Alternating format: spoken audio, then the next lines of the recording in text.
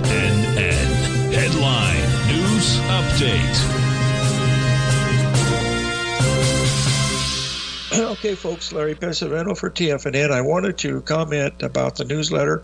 If you remember, when we sent this out early Sunday morning, we said that the market average, and we talked about this on the air too, if you remember, on Friday, that we were at major support. As you can see here in the NASDAQ, which is similar to the S&P, stopped exactly at the 61% retracement. That was down 3 standard deviations. John Jameson's had a nice little dossier on that. I don't know if the dossier is the right word or not, but it was a spot where it literally had to hold, because if it broke down below that, 3 standard deviations is where problems arise. Now you've seen we've had a very strong rally here. Now we're up about 400 points in the NASDAQ. 350 points from the low.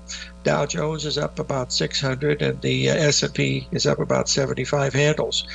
Now, speaking of the S&P, let's just get over here and take a quick look at this on a little short-term basis here, and we'll see where we are. Okay, that takes care of that. Okay, hold on 1 second here. Let me get this out of the way here. There's where we are. We are almost at the 382 of the whole thing, boys and girls. There's the ABCD to the downside. Look at this.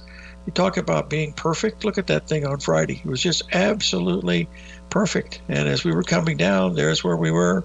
We've had a nice rally. There's your 382 coming in off the whole thing, which would be right about here. You'll take a quick look at that. That comes in at right at 5,500, or 5,500 will be the 382 of that move. That'll be our strongest rally since the market topped way back here on September the 2nd. So that might be an important spot. Maybe it will. Maybe it won't. That I don't know. Okay, that's what we're paying attention to here. The other one that we've been watching that has been treating us very nicely, hold on a second here, get this up here, has been the British pound. And as you can see, it still has made lower lows in this group from here, right here. Remember, we shorted it up there, and now it's had a really big break. We're coming down to some, there's your 1.618 expansion number, but it still looks like it has more to go to the downside. So I would say lock in at least $500 profit in that British pound. Do that. We're going to take a break. Paula T. Webb Douglas is our guest.